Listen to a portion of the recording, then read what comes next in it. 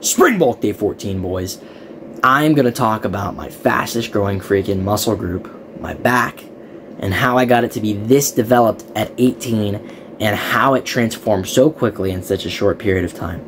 So, number one, avoid strict nerd pencil neck form.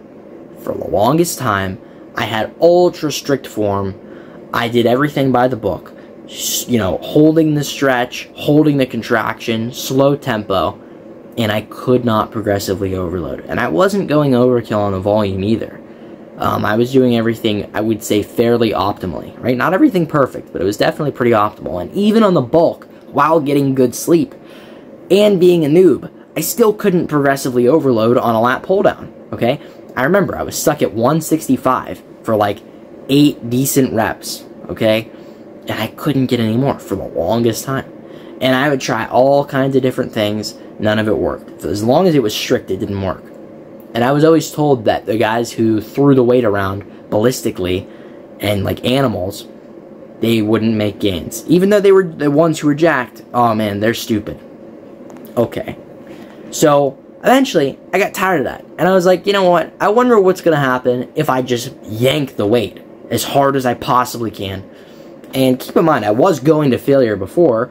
It was just in a very strict manner, okay? I was definitely going to failure. I knew how to train hard. But, dude, training ballistically and extremely explosively, well, to the best of my ability, trying to be explosive with heavy weight, I'm yanking it as hard as I can and as fast as I can, but it still looks slow because it's heavy, alright? With a slight cheat, that has allowed me, if I do a slight cheat on every row, every pull down, that has allowed me to grow giant for no reason. My back just has expanded like crazy, like freaking, you know, I mean, I was just gonna compare it to something, but I don't even know, man. You guys get what I'm saying. Anyway, start adding a slight cheat if your back isn't growing, and I'm telling you, it'll grow, especially, excuse me, if your diet is, oh boy, I'm burping all over the place. If your diet is on point. So anyway, that's what we're going to be training tomorrow.